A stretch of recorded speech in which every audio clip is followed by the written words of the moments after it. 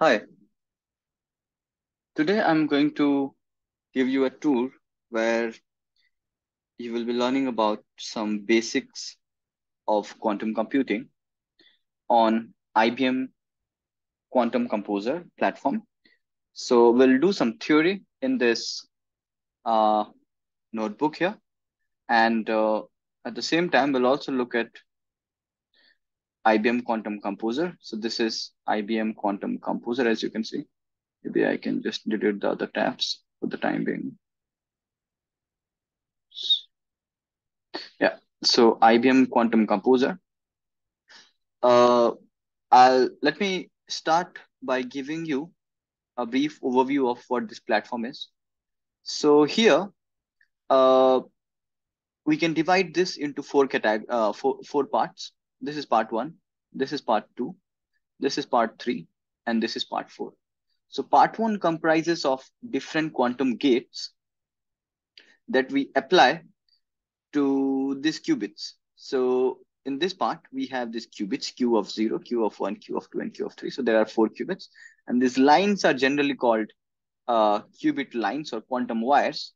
So what we do, we basically, uh, drag uh, the quantum gates from here and put them in these qubit lines.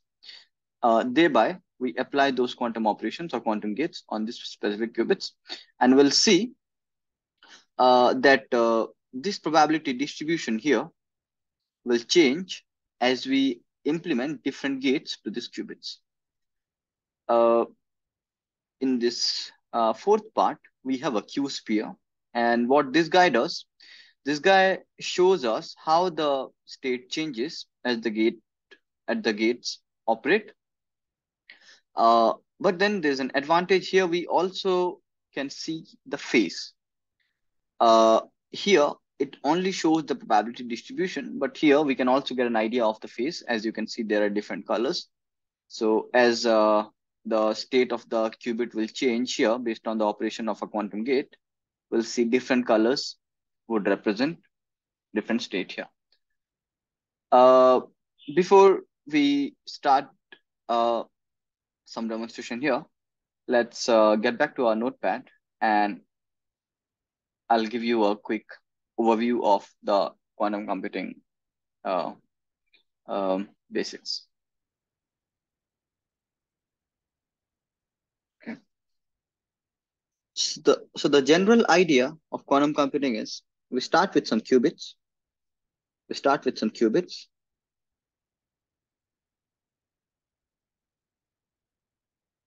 and these qubits go through some quantum gates,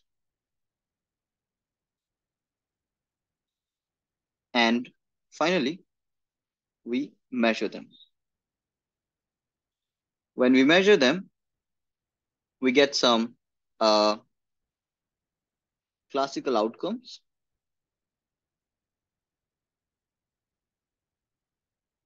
and they are basically they will be the result of computation, which would depend upon the kind of quantum gates we apply. Quantum mechanically, this part here, which lies between the initial and the final part, is a unitary evolution. And this unitary evolution basically means that the probability of the quantum states are conserved. So this unitary evolution ensures that the probability of quantum states, or in this case, qubits, are conserved.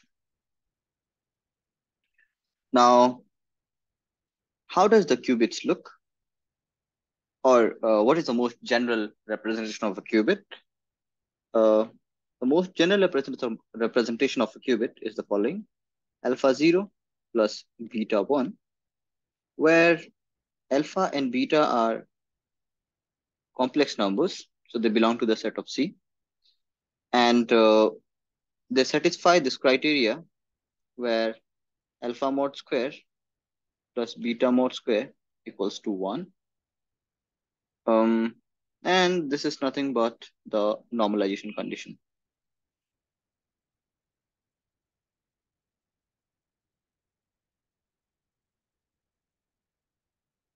In fact, we can see that all the quantum states in this IBM Quantum Composer are also normalized. How do we see that? We can see that these qubit lines here, Q0, Q1, Q2, and Q3, all are initiated in state 0. So the first one stands for Q of 0, the second one stands for Q of 1, the third one stands for Q of 2, and the fourth one stands for Q of 3.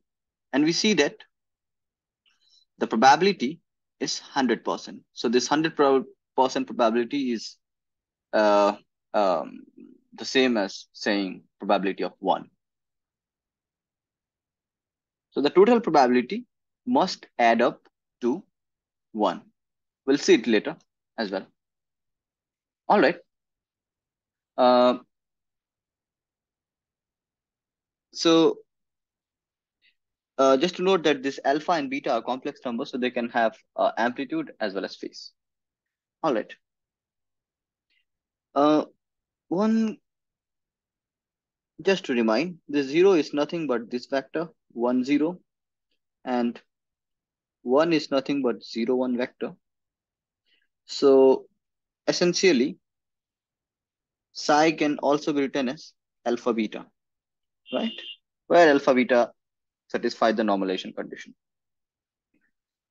Um, that means when we apply gates to this state, so whenever we apply gates,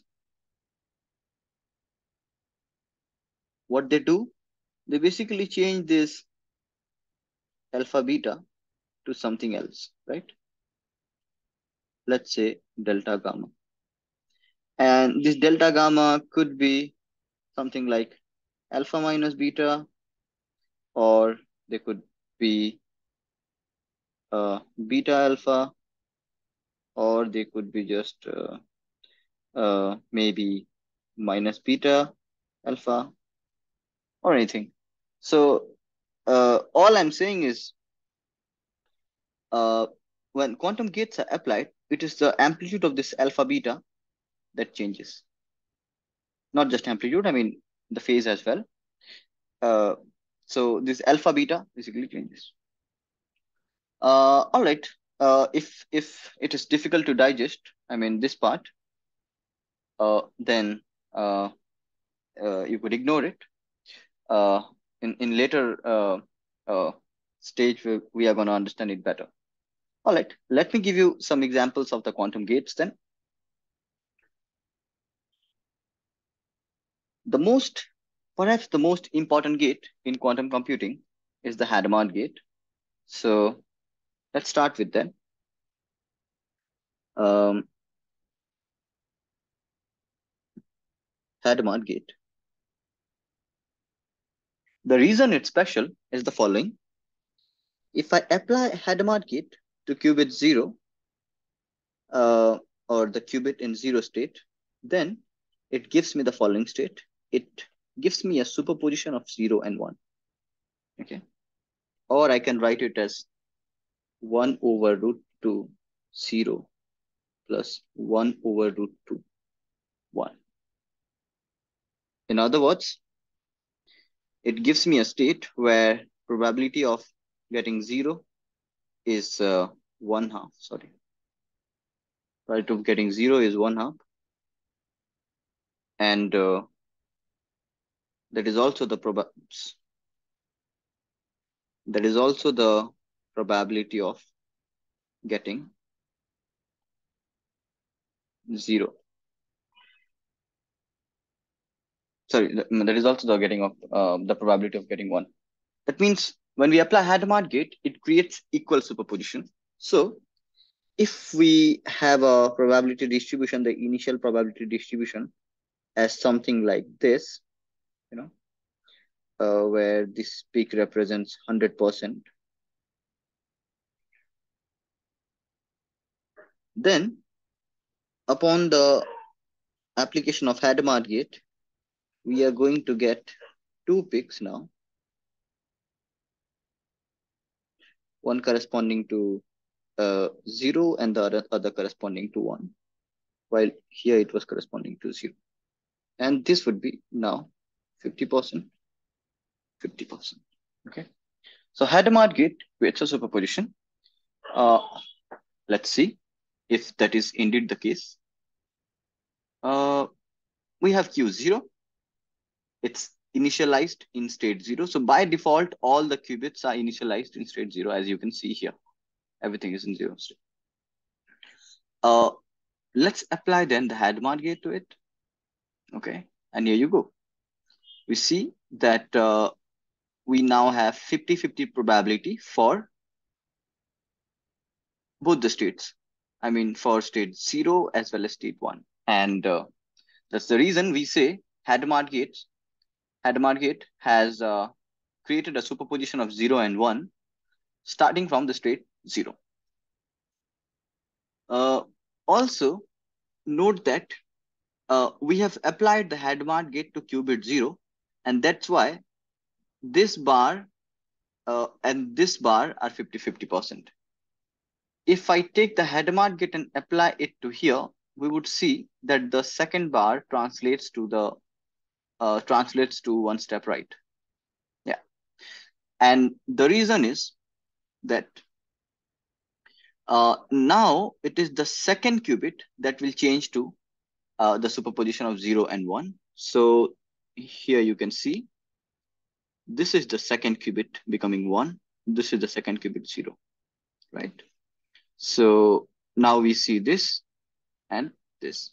Similarly, if I apply that to qubit, the third qubit in that line, then we'll expect a peak here after this 50%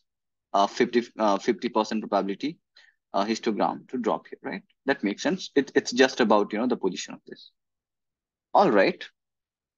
So this is what happens when Hadamard gate is applied to state 0. What happens if we apply this Hadamard gate to state 1? Interestingly, now it becomes 0 minus 1 by root 2. Okay. So it still have the superposition, but it adds a minus to the state 1. So if I just calculate the probability, then it's going to be half only. But then we'll see that there's a phase. So this negative sign, I can write it as, something like this. 1 by root 2 0 plus minus 1 times 1 by root 2 1. And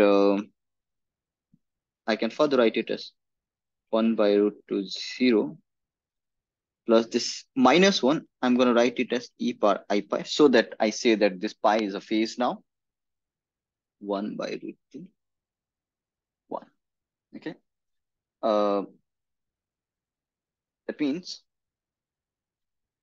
here I have got this phase created by the Hadamard gate, right? And that phase is pi. All right, let's see if that is indeed the case. So I want to apply Hadamard gate to state 1. Okay, how do I do this? Because okay, I'll get back to it.